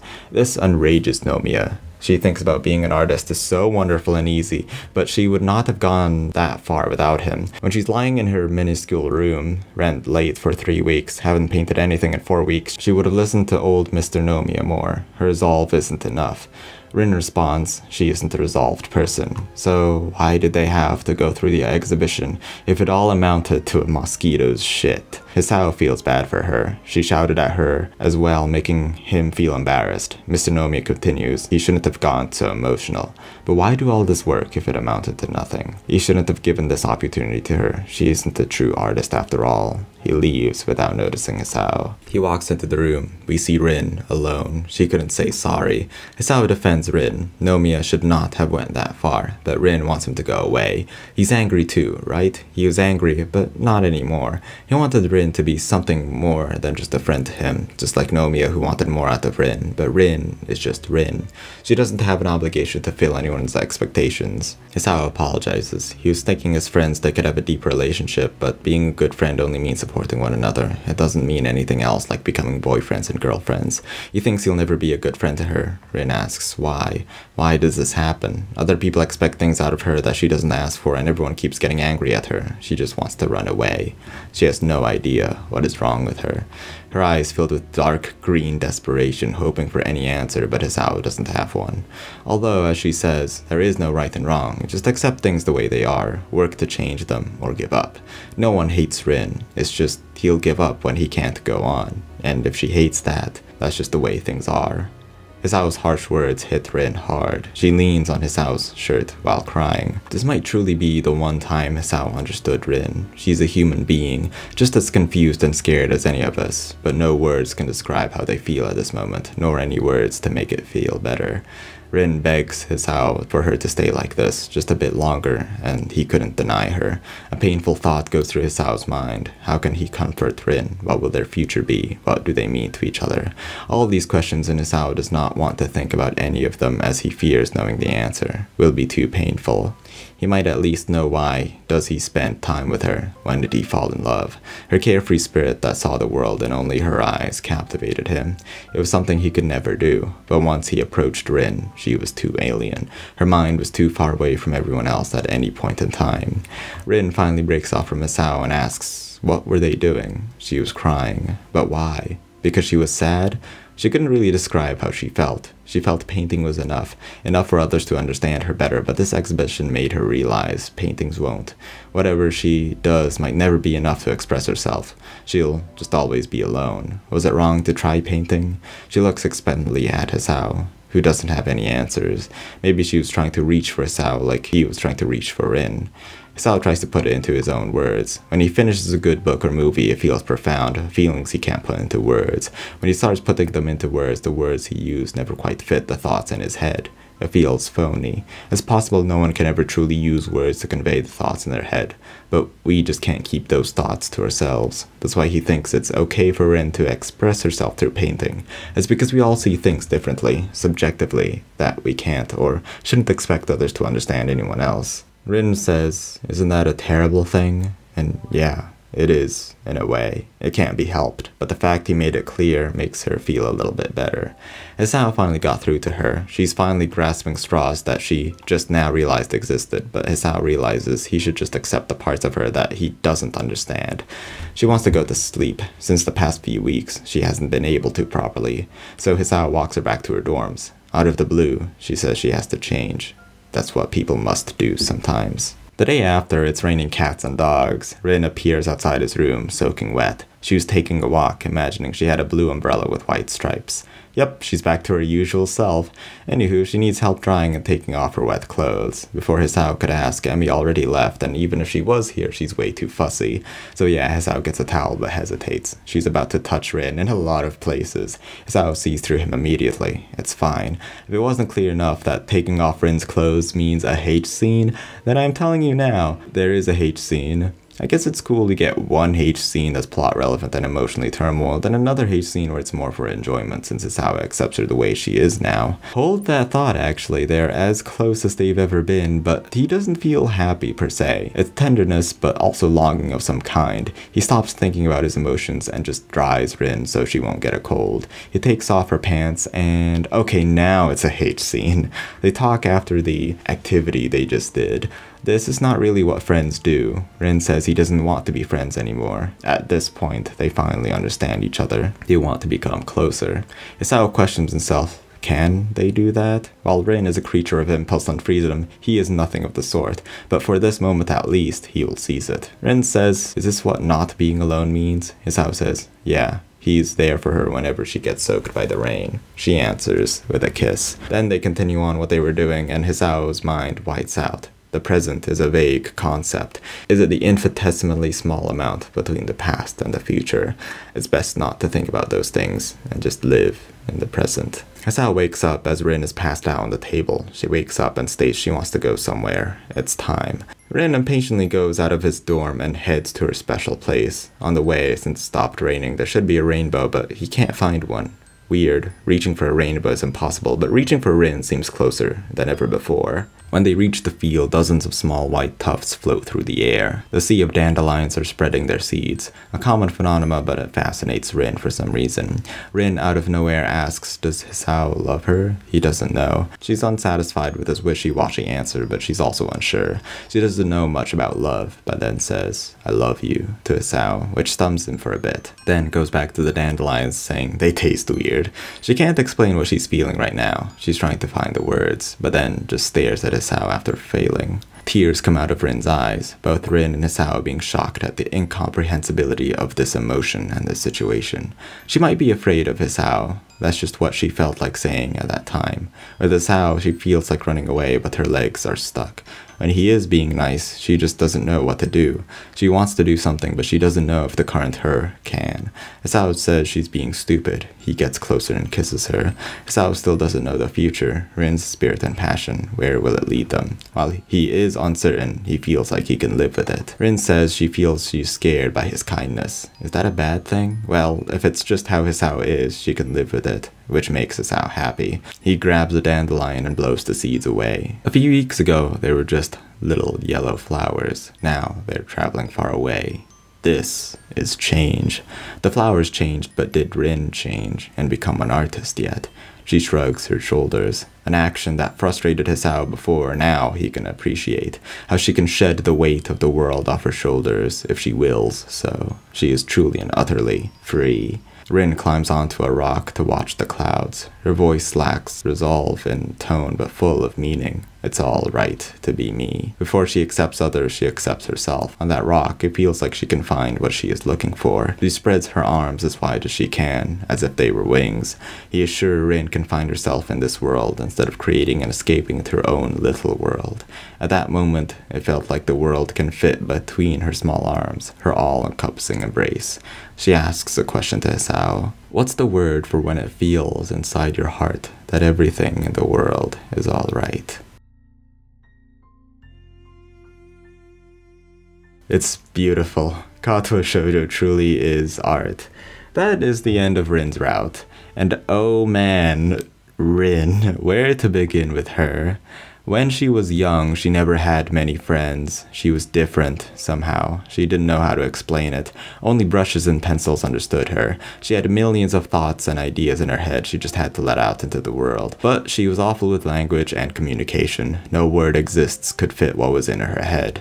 So art was the next best thing. She didn't paint because she liked painting necessarily. She did it out of need. She must paint. Otherwise, she would feel lonely and no one would understand her. In high school, she meets a close friend, Hisao, and she was given the opportunity to show her paintings in a gallery. She was scared of this, of changing. Was she enough? She's never had to paint besides for expressing herself. Now she has to paint for other people and for her career. She reluctantly agreed, but it gradually destroyed her. Before, ideas came naturally and there wasn't any pressure, but now she relied on sex and drugs to fuel her art. And even then she wouldn't know if they would help. She just needed to change. In the middle of all this, her and Isao start falling out as well, with Isao feeling he is being used and played around by her. But she did not mean to do any of those things. She was just being herself. After a while, she was able to pull through for the exhibition. During it though, she was overwhelmed by the amount of questions being asked by the guests about her art. She doesn't know how to answer any of them, and then breaks down. She thinks to herself, is this what she really wants? She doesn't want anyone to ask anything of her, just let the art speak for herself. She doesn't care about art being a career either, she just wanted to do art to express herself. She realizes this exhibition was too soon for her, and then runs away. Mr. Nomiya was rightfully angry with her, same with Isao. She just doesn't understand. Where do people get these expectations out of her, and why is everyone angry at her? She doesn't know what is wrong with her. Isao comforts her. He says this harsh truth that our thoughts and ideas might never truly be expressed 100% accurately because of the limitations of language, the millions of little understandings and interpretations possible, and just how different people could be. Hearing this relieves her that she might not be alone, and at least everyone suffers from the same problems she does. She lived in a world that didn't accept her, so she accepts herself first, hoping everyone would do the same, because there really is nothing wrong with Rin. She wasn't able to understand or explain her emotions well, so it took a while for her to get that she loves Isao, the person who stuck with her to the end. Isao also went through an arc of accepting her after expecting her to understand his feelings toward her, even though Rin had no obligation to do that. Now he will support her however he can, even if he can't understand her, because that's what's important.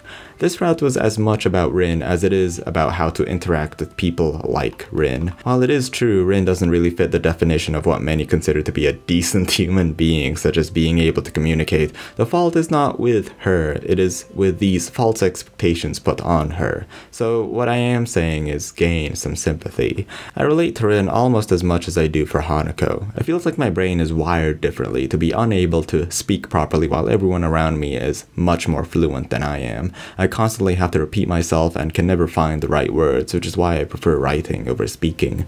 When it comes to making videos for my YouTube channel, even though I am actively putting words and visuals into the video that I want others to see, because of the myriad of interpretations possible, I don't actually know what others get out of it. What interpretation do you have? Were you entertained? Did I make my point clearly? Those types of questions swirl in my head. This is made even harder in the process of making videos. I always have a detailistic view of the video I'm making it in a minute-by-minute scale, but never a whole picture view of it until the end, so I don't have full control over what the audience feels over the entire thing. Could it be boring or messy overall? So with all of these insecurities that I have and the complicated creative process, I am very happy that many of you at least enjoy what I've made. But there's still the worry about whether or not I have truly communicated to the audience what I wanted to say, and if anyone understands what I tried to say. It may never be possible to prove if I did truly communicate the message I had in my head through this video, and that's true anytime anyone communicates, really. This was sort of the reason why I was pretty badly depressed for a while, and also the reason why I haven't been busy making videos for the last 5 months. I questioned myself if any of this was even worth it, even if I became successful, if it's even possible to gain a deep connection with my audience eventually. But thank God for cursing me with tons of free time and a hubris, because it is in human nature to keep trying even if it's impossible. It is in human nature to be social and to not feel alone. That's why everyone still communicates, and in turn it will also be why I will still be creating these videos even after being a little pussy ass bitch, a depressed crybaby about it. Reading Rin's route made me realize it is still worth trying to communicate even with my faults and the boundless miscommunications possible, because everyone has the same troubles communicating, so you are never truly alone. But yeah, that is all I have to say about Rin's route, which is an insane amount of things to say, by the way. This video is much longer than I planned. I got almost 25,000 words, or 2 hours of things to say about her and her route. I guess that just proves how complex or unique of a character she is. So I realized I have more to say about Katawa Shoujo than I do any other visual novel I've ever played, so I will do a retrospective of every route in Katawa Shoujo annually. That is, if the plan goes off without a hitch. Next one will be Emmys, so look forward to that. Thank you for watching, consume everything, and goodbye.